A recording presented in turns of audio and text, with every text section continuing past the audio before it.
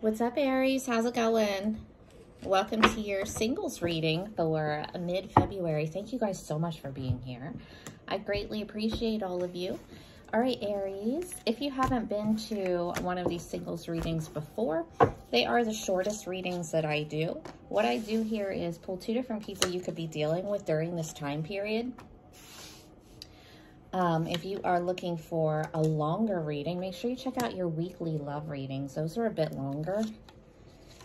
If you need a personal reading, feel free to contact me. Everything you need to know to do so is in the description box to the video.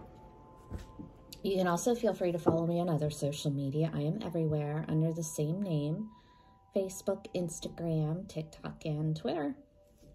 Okay, here we go, guys. So your first person, potentially a Gemini. We've got double Gemini here with the Lovers and the Nine of Swords. We also have Sagittarius. So this person, they're a divine counterpart of yours, and we have a ton, so, you know, it's whatever, but they are one. They are looking for the whole deal. They're looking to settle down. But they've got some emotional issues happening. I don't know what they're going through here. We'll try to find out, but they're having some anxiety, depression issues, some fears surrounding connection, it looks like. Maybe they're afraid to approach you. We'll figure it out. But they're also somebody who's been through a lot in their life, and this might be somebody who's been like trying with you for a long time. This might be somebody that you know is into you and they just like haven't given up. Let's see.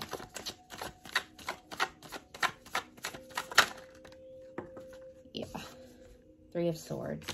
They're afraid to get hurt. They're like really afraid to get hurt. Justice, Libra. Again, they're looking to settle down, like a whole marriage, whole commitment, but they are terrified of getting hurt here, of being betrayed. They have like major trust issues.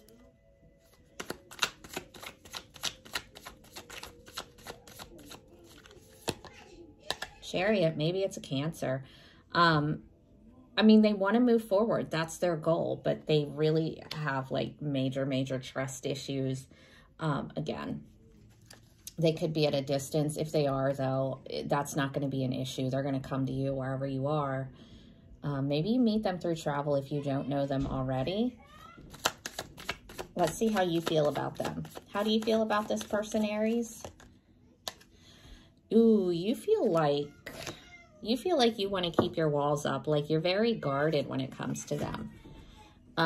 Let's see what the outcome is should you choose to deal with this person. What is the outcome for you and this person?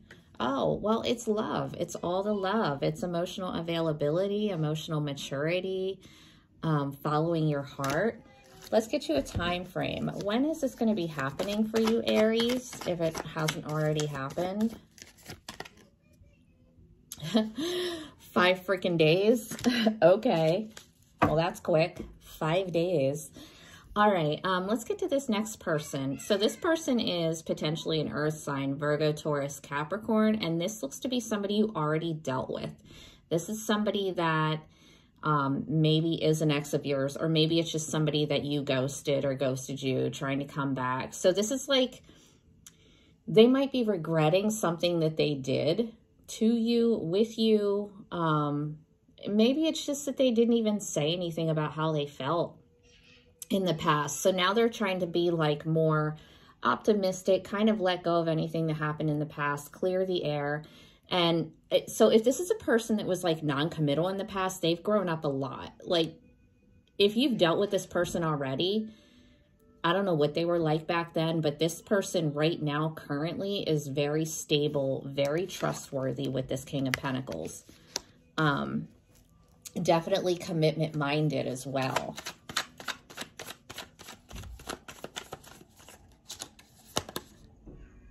And Judgment, yeah, this is somebody wanting a second chance with you.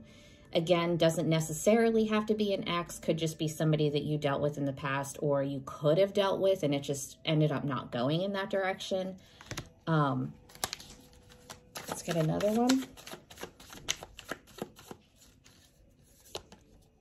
Nine of Wands. Again, you've got the Nine of Wands on both sides here. You've got some people, Aries, that like have not given up on you. This person has not given up on you.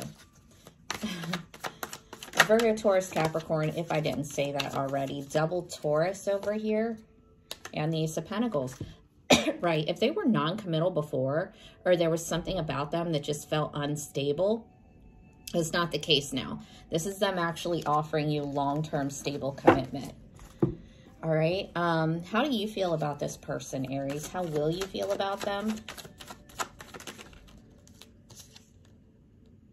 Oh, you feel like you're willing to put in the work, but you think that it's a lot of work and you're afraid that it's just going to be a lot of repetitive shit. Like, you kind of feel like maybe they're not going to be any different.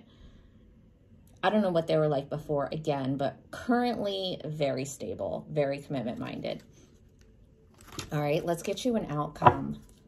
Should you choose to deal with them?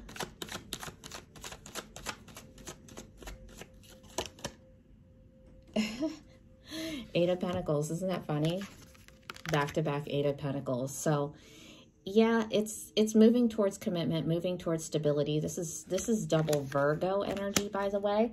But it is going to be work. It's not going to happen overnight. Let's get you a time frame. When is this person going to show up for you?